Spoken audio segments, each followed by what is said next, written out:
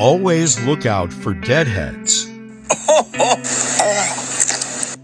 If you're boating and come across a log in the water, always avoid it. In this TikTok video, this guy comes across a log floating barely out of the water. When he puts the camera underwater, we can see just how large this log truly is. Over 90% of the log is underwater hidden. These logs have been given the intimidating name deadheads.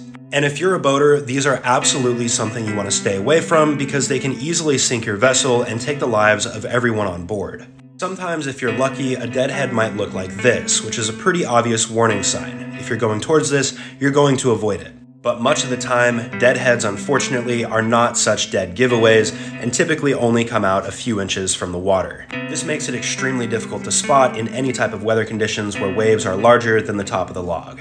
These logs can also weigh several tons depending on how much water is inside of it and how large the log is.